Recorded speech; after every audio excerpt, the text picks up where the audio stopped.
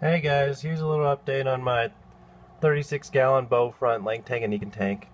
Remember I told you guys I got two more Caudopunctatus, trying to find two males. I actually lost one of them. I don't know what happened to him. He didn't make it. But I got these ones, and I'm hoping, they'll start pairing off. But the main reason I did this video was to kind of note, so I've noticed these two are definitely a pair of my Julidochromis. I believe the females are larger than the males, so females on the right, males on the left. And I know for sure that they're a pair because, well, the other ones were, I had 5 in here, I've removed them. That was quite a challenge, but I got them out of here, and because they were starting to get beat up, and I was, thinking there was eggs, and I couldn't see any eggs in here, but I actually have seen I've seen two so far, 2 babies, and they're quite larger than I thought they would have been. I mean, they're eating small pellet food right now already, and let's see, there's one.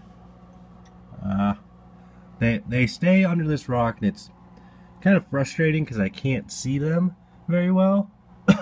But they come out when they eat, and they're starting to get more adventurous because, shoot, one of them is like ½ an inch long already.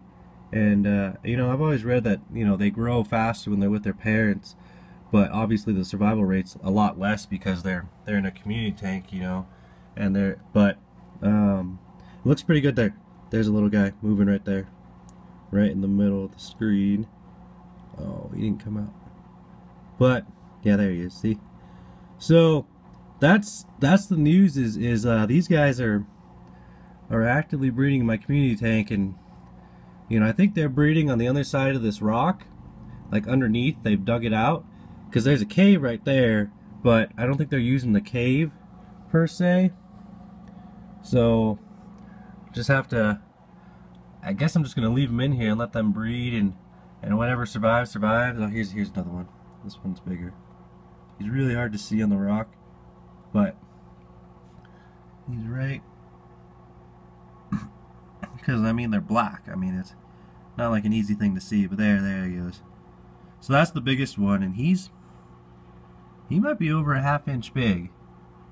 He's a good looking Julidochromis Malieri right there. But yeah, they're breeding. That's exciting. So they look good. Hopefully my Caudopunctatus will breed, and the Paracyprichromis will start coloring up a little bit more. They're still young, but yeah. So that's what's going on here. Is I got babies, and they must have been breeding for a while. So I don't know if there's another batch, because I know these guys they'll continually breed, and the young will help. They'll like make almost like a colony. Is kind of what I've heard. So that, where the younger babies won't necessarily eat their next batch. But we'll see how many generations I can get before they overrun this tank. I mean, I don't want that to happen, obviously, but I'll figure it out and kind of see how it goes. But that's what's going on in here. Is I got little babies in here, surviving. So these guys are good parents. They're doing a good job.